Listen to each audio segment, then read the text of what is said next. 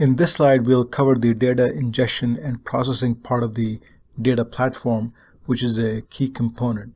This is about moving data from one set of data source and moving to the other database sources. Examples of data sources and destination databases can include some of these, such as IoT data, which may need to be moved from its source in a manufacturing plant, for example, to an organization's ERP databases. Or it could also include ERP data itself, which is one key data source and is also used as a destination database to move data into from other sources. There could be some operational data and social media data, which can be moved into an organization's databases for analysis and to get insights about an organization's users and customers. System logs, internal documents, and others are also other forms of data that organizations can use to insource into their organization's overall data architecture. So as for data ingestion, it involves data extraction, acquisition, and loading of data for analysis and other business reasons. Now, these business reasons and use cases can be many. For example, an organization can insource reference and other industry and market related data and use that to load its internal databases. Also, an organization may want to import data from its legacy systems into its new databases or to insource data to analyze this data. And there could be many other reasons.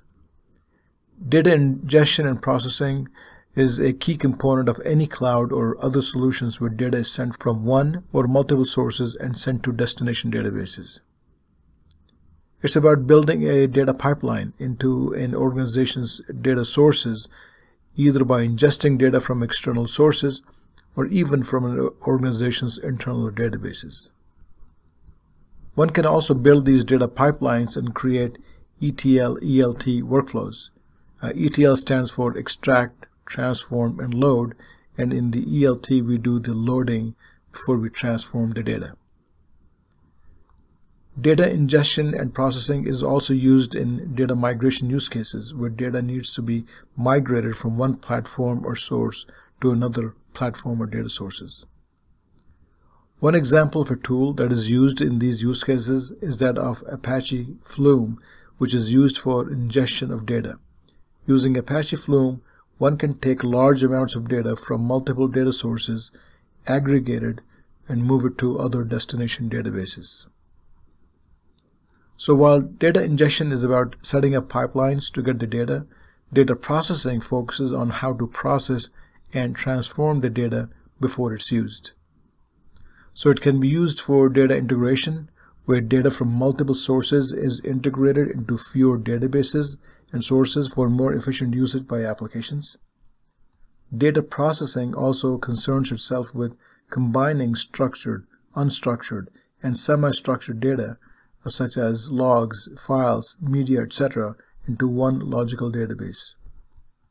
It is used extensively in big data processing, where data has to be in a specific form before it's used by big data and analytics applications. And data processing applications are also used to process data in real time. So examples of cloud-based tools that help in establishing data ingestion pipelines and to process that data are many, and they include Apache Kafka, Apache Flume, Apache Spark, and Google's Cloud Data Fusion, and others.